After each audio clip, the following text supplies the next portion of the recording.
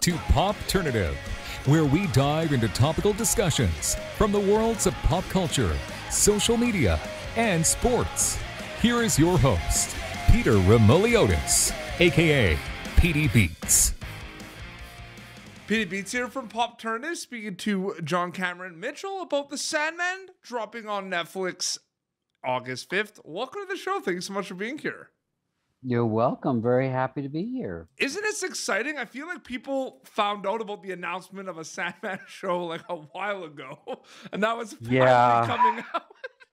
I know. It's been like 30 years or something where it stops and starts, and it's because it's expensive. You know, only a few venues could really do it, and the streaming era was obviously the natural, place for it.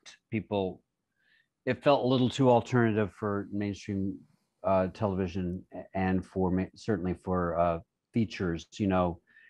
Look at The Watchmen. It was like the first movie was kind of dumbed down, and then the series really took the spirit of The Watchmen and told a new story in a beautiful way. Yeah. So I think Allan Heinberg, the showrunner, and Neil Gaiman, the executive producer, have found the right tone and the right star. Tom Sturridge, a role which could be very flat if you read it. Yep. He imbues it with this, depth of memory that it's like a young man playing a very old man. He's got so much behind, which could be cartoonish. Yeah.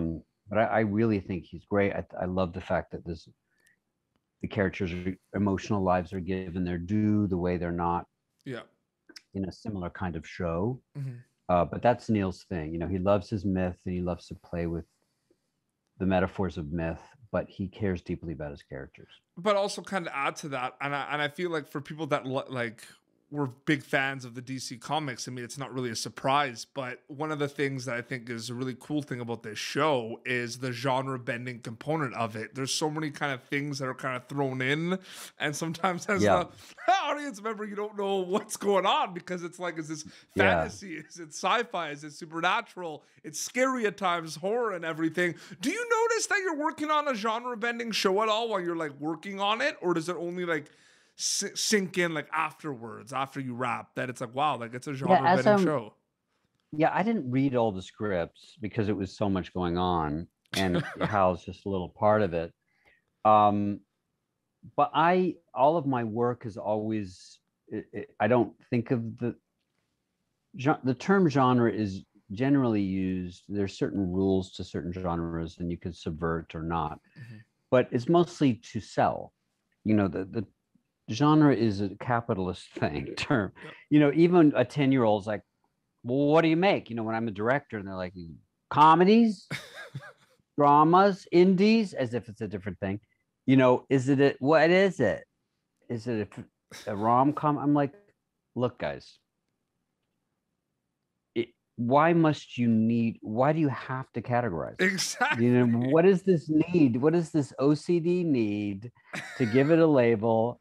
Whereas in our lives, we're laughing in 1 second and crying the next, and then we almost get hit by a car in the third. Our life is multi-genre. Yeah, but John, don't freak out about it. But John, let's be honest, right? Like, genre bending is like a fad now. It's like a trend. It's like, when hot sauce was like the biggest thing and everything. It's like, I feel like I don't think it's a fad. I think it's closer to what life really is. Maybe not a fad, but it's like it's big right now. Like, people are trying to make the next big genre bending project. Whereas in 2005, some of my favorite films, I don't think the writers woke up and were like, yeah, I want to make a genre bending movie.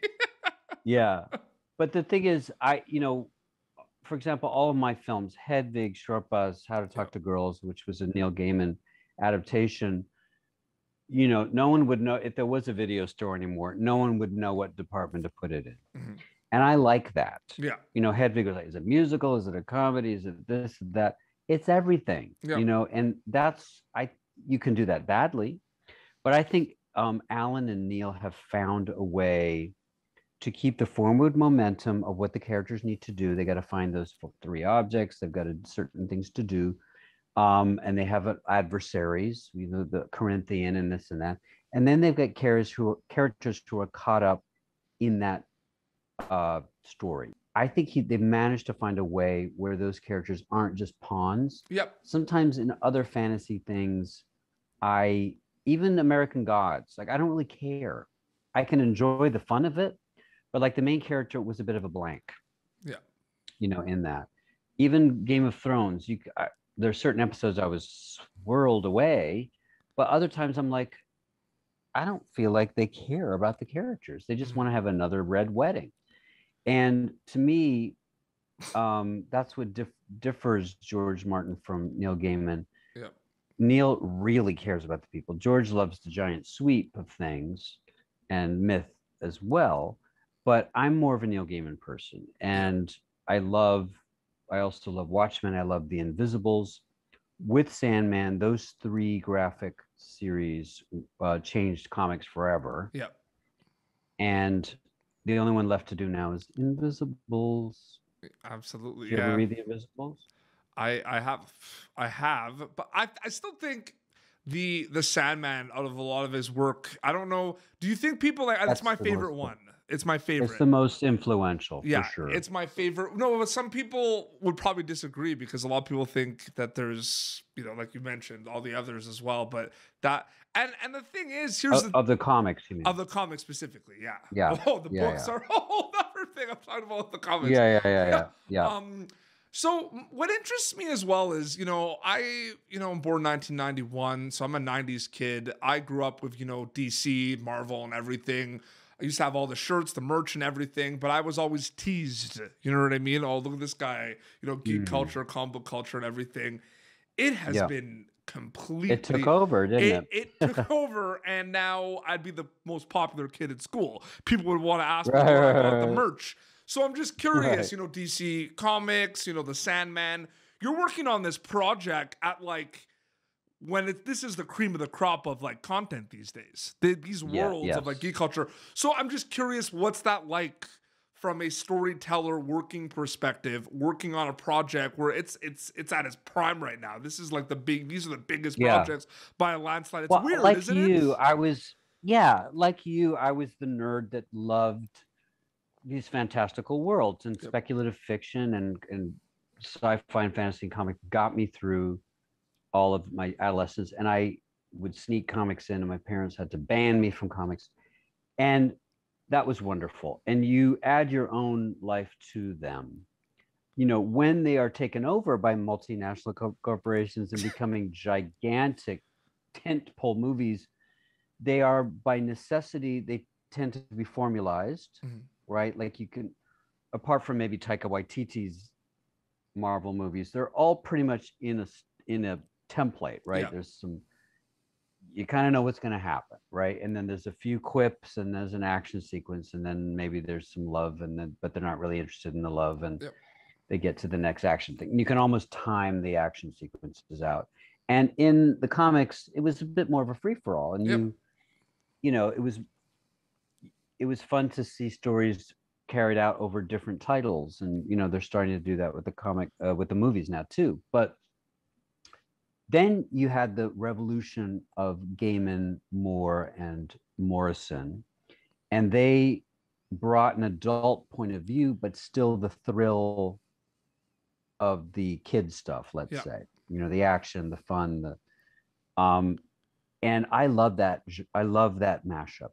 So now, since Watchmen was adapted in a very different way from the comics, but really captured the spirit of it and did it really well on television, and I believe Sandman is doing that now too. I hope to see Invisibles. Maybe I'll even get to be part of it. I was always obsessed with the Lord Fanny, who was the trans character from Brazil, in Apocalyptic, one of the great titles. Maybe there's now an opportunity to deformulize this stuff again, the way we experienced it as kids. Anything goes when you were a kid, right? Sometimes I wish there was a bit more of, the queer subtext coming out, but now it is out. Yes. Sandman's pretty damn queer. Yep. They've made Naturally So. Neil Gaiman and Kate Bush came up at the same time and punk rock and new romantic was very queer. And to me, it feels natural, a natural progression. Watchmen did its own progression, but it didn't fuck it up. You know, it actually, you know, extended it. Absolutely. And yeah, and in some ways, Invisibles was even more ahead of the curve in terms of things like queerness. So I welcome all of these shows. I love, let's break up some of the formulaic scar tissue of Marvel and DC in movies with these streamer shows. Oh, absolutely. John, thank you so much for your time. And people are going to be able to see The Sandman dropping August 5th on Netflix. Thanks so much for your time. It was so great chatting with you. Yeah, thank you. You take care, Petey. No problem. Thank you for tuning in to Popternative. Make sure to check out our past episodes of Popternative on YouTube. Be sure to like Popternative on Facebook and follow us on Twitter. This has been an Autograph Communications production.